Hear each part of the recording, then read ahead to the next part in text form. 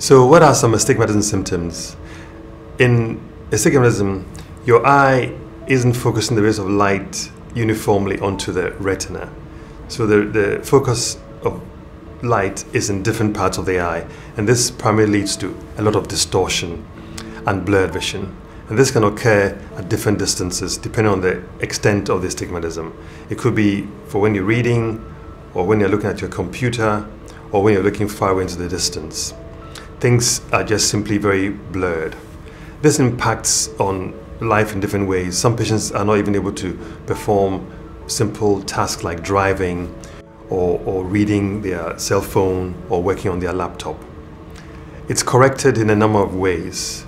The main aim of treatment is to make sure that all the rays of light focus nicely onto the retina.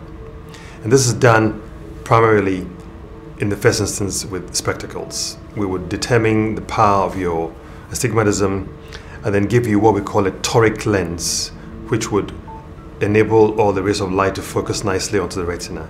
Similarly, contact lenses work in a similar fashion, and we would once again do comprehensive testing to determine what's best for you.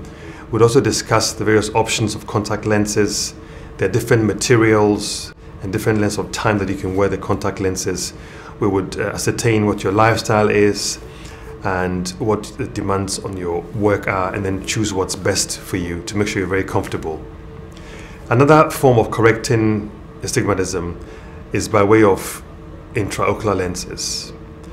These are called toric intraocular lenses. We would also subject you to very comprehensive testing to determine which power of prescription would be best for you, and we would place the lens inside your eye through a 20-minute procedure, which is performed on an outpatient basis. We would numb your eye very well.